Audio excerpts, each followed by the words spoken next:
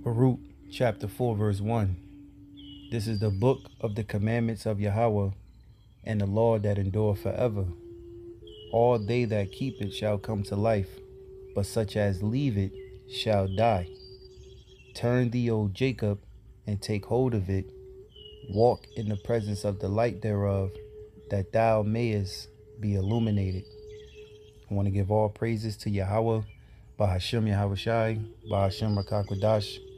I want to give double honors to my apostles and elders of GreatMillStone. Salutations to the Lord's hopeful elect scattered abroad, teaching his word in sincerity and truth. Shalom. All right, I'm the brother War from the GMS New Jersey camp, and this lesson is going to be entitled, We Are the Biblical Hebrew Israelites. We are the biblical Hebrew Israelites. All right, now you got this guy Vocab, the Devil Malone, through his recordings and videos recently, really just pouring out his true spirit, of his hate toward us Hebrew Israelites. And you got Vocab, he's mad as hell, and he hates the fact that we boast that we're those people. All right, he hates that fact that we boast that. Matter of fact, let me get a quick precept and I'll come back to Baruch 4. I want to grab Wisdom of Solomon, the 2nd chapter, and read a quick verse here. Let's see. Right, this is Wisdom of Solomon 2:12. It says, therefore, let us lie in wait for the righteous. Who is saying this? Whose mindset is this? This is these Edomites, okay? You have these international bankers, these elites, all right, starting with the house of the Rawchaas. They go back to being the house of Esau. They the ones who this world was given to, all right? Job 9:24, the earth is given into the hand of the wicked. So it says, therefore, let us lie in wait for the righteous, because he is not for our turn. He is clean contrary to our doings. He upbraideth us with our offending the law, and objective to our infamy, the transgressions of our education. All right, scriptures say the portion of Jacob is not like them. So that portion is the elect. That's not like, okay, the rest of Israel. And there's ones who were sanctified for salvation from the very beginning. They're not like, the other Israelites. And they're not like, to follow after Esau's ways. So they do what? They objective to Esau's infamy, the transgressions of their education. All right. They upbraideth them with their offending the law. All right. Esau offends us every day. He set up his own laws. So anyway, it says he professes to have the knowledge of Yahawah, and he calleth himself the child of the Lord. You see? So that clearly, this is Vocab Malone. Okay? Wisdom of Solomon 2nd chapter. He's upset the fact that we're calling ourselves the Israelites, which is true and is manifesting before his eyes. All right? And he's mad. He professes to have the knowledge of Yahawah, and he calleth himself the child of the Lord. He was made to reprove our thoughts. And guess what, Vocab? The prophets, start with our elders apostles here at GreatMillStone, start with Apostle Tahar. They were what? Made to reprove your thoughts. You got taught in those theologian schools, paid all that money, you came out here to, to irritate the Israelites and try to confound the word of the Lord, and the men speaking discredit us like we're nothing. But guess what? The men of the Lord were made to reprove your thoughts. He was grievous unto us even to behold. So yeah, Vocab, he's saying we're grievous unto him. All right, because we teach that we're the Hebrew, let's say the biblical Hebrew Israelites. It says, for his life is not like other men's. His ways are of another fashion. That's talking about the elect, the prophets, the men of the Lord. all right, while teaching his word in sincerity and truth. It says, we are abstaining of him as counterfeits. He abstaineth from our ways as from filthiness. He pronounces the end of the just to be blessed, and maketh his boast that Yahawah is his father. This is vocab all the way, man. All right. We are esteemed of him as counterfeits. Yeah, we look at you as fakes, man. We look at you Edomites as fakes because you're liars. You know, your deception, your white supremacy, plantation slavery doctrine that you pushed upon us. All right. You're counterfeits. You're not the real deal. You're not the Israelites that the Bible speaks of. It says he abstaineth from our ways as from filthiness. Everything that these Edomites do is filthy. It says he pronounces the end of the just to be blessed, and we do. And he maketh his boast that Yahawah is his father. And we make that boast that the Heavenly Father is our Father. Okay?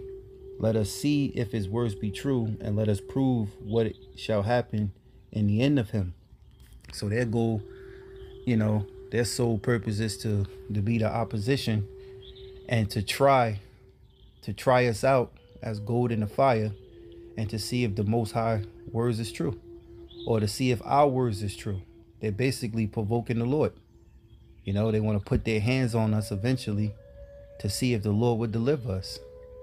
It says, for if the just man be the son of Yahawah, he will help him and deliver him from the hand of his enemies. See, let us examine him with despitefulness and torture, that we may know his meekness and prove his patience.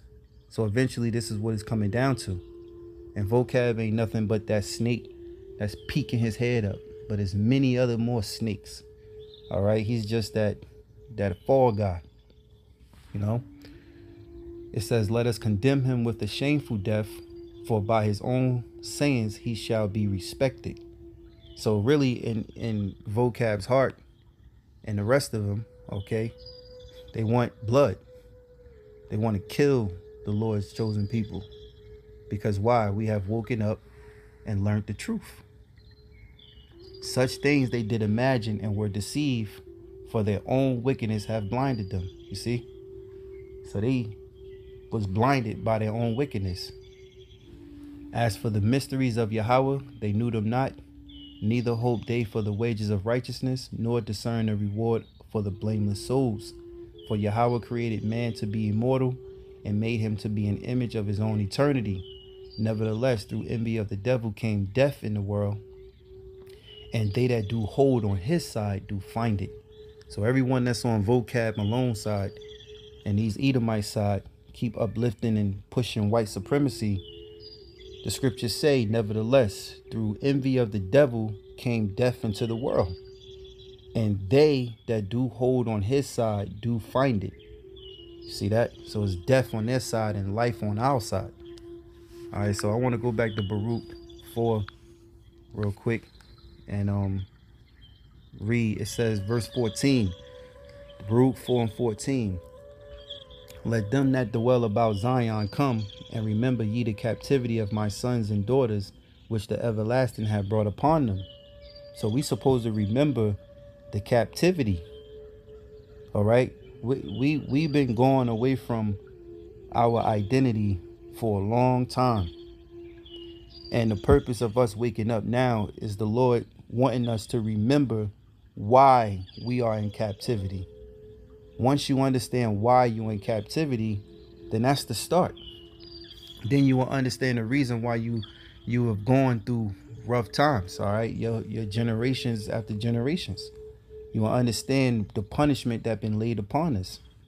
So it says, let them that dwell about Zion come, and remember ye the captivity of my sons and daughters, which the everlasting have brought upon them. For he that brought a nation upon them from far, a shameless nation, and of a strange language, who neither reverence old men nor pity child. These were carried away the dear beloved children of the widow, and left her that was alone, desolate, without daughters. But what can I help you? For he that brought these plagues upon you will deliver you from the hands of your enemies. So when you see Jake getting gunned down in the street, Jake on drugs, Drake gang banging, and so on, all right, you should understand why now these plagues are on us. The Most High did this to us. It wasn't because Esau was in his power, his will. It was the Most High that was with Esau and stripping us from our power to bring us into this captivity. And we've been here ever since. And it's about time, that we get up out of here. It's time, For he that brought these plagues upon you will deliver you from the hands of your enemies. This is why we don't go out and be carnal, picking up guns, stockpiling, and we don't need a black dollar. We don't need a black military militia group. All right? Because the Lord is the one that put these plagues upon us. He'll be the ones that will deliver us from the hands of our enemies. It says, go your way, O my children, which is sons. Go your way, O my sons. Go your way, for I am left desolate.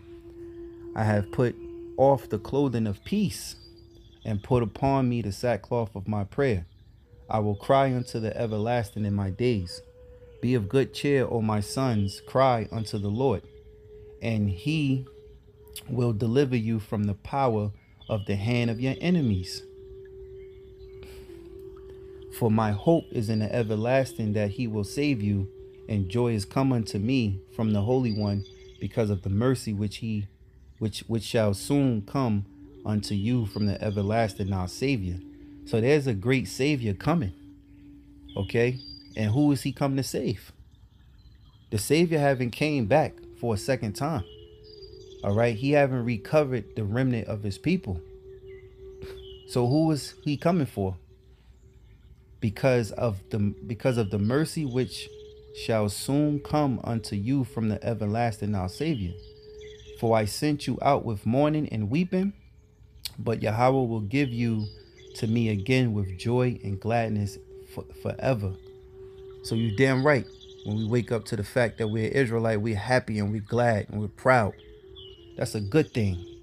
Anytime we get a hold of something, want to take it down. Verse 24, like as now the neighbors of Zion have seen your captivity, so shall they see shortly your salvation from our power, which shall come upon you with great glory and brightness of the everlasting. So the Most High is going to bring something great upon his people. You're going to be even more mad. All right. When the Most High give brothers their power, when Yahawashi actually return, he's going to establish his people to be those special people and above the rest of the people. All right. And right now we haven't even received any glory. If you mad now, how much more you going to be mad when that power come? There's nothing you can do about it. Verse 25, my children, suffer patiently the wrath that is come upon you from Yahawah, for thou enemies have persecuted thee. But shortly thou shalt see his destruction and shalt tread upon his neck. So where is the payback? Where is Esau going to get paid back for the things that he's done to Jacob? Where's the payback? All right. My children, suffer patiently the wrath that has come upon you from Yahawah. And we suffer patiently. For thou enemies have persecuted thee, but shortly thou shalt see his destruction and shalt tread upon his neck. My delicate ones have gone rough ways and were taken away as the flock court of the enemies. Be of good comfort, O my sons, and cry unto Yahawah, for ye shall be remembered of him that brought these things upon you. For as it was your mind to go astray from Yahawah, so being returned, seek him 10 times more. So that lets you know the Israelites are still here. And what happened was it was blindness. All right. Throughout the time, all these years, decades after decades, we lost who we was as a people. We lost our identity. Within the family, you wasn't taught of who the true and living power is. You wasn't taught to keep any laws and commandments. You wasn't taught to know the name of the Lord. So it was our minds to go astray. And that's why it says, so being returned, seek him 10 times more. This is important. It says, for he that hath brought these plagues upon you shall bring you everlasting joy with salvation. All right, so we are the biblical Hebrew Israelites, and salvation is coming to us. All right, to the chosen, which are the elect of the elect. All right, because the Lord is not dealing with all Israel today. So, you know, hopefully this lesson was edifying. I want to give all praise to Yahawah, BaHaSham, Yahawashi, BaHaSham, Qadash. Double honors to the apostles and elders of GreatMillStone. Salutations to the Lord's elect. Shalom.